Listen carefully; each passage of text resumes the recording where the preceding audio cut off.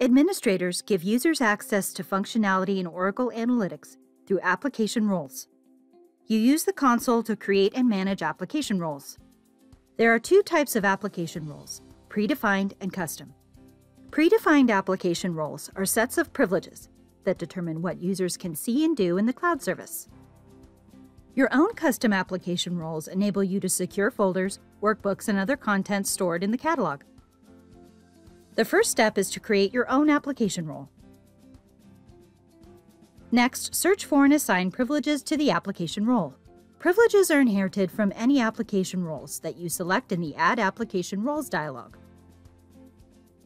For example, if you want to allow users with a new Sales Analyst app role to create data visualization workbooks, select DV Content Author and add the role.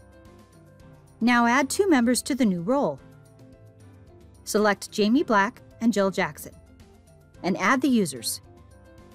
Two members are assigned to the new role. On the Details page, save your changes. Navigate back to the Application Roles page and verify that the new role is there.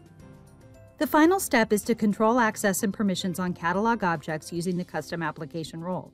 Navigate to the catalog object and open the Permissions dialog. Catalog objects can include folders, workbooks, and so on.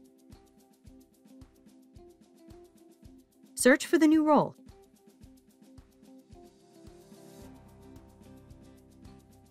Set the level of permissions. When you grant catalog permissions through application roles, all the members you assign to that role inherit the same permissions. To ensure that your changes work properly, sign out as the administrator and then sign back in as Jamie Black, a member of the new role. Navigate to and open the Revenue Downturn Workbook in the Sales Analyst folder. Success! Jamie Black has access to the Sales Analyst folder and all the workbooks in the folder.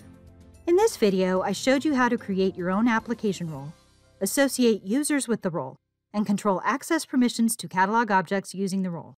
Check us out at docs.oracle.com.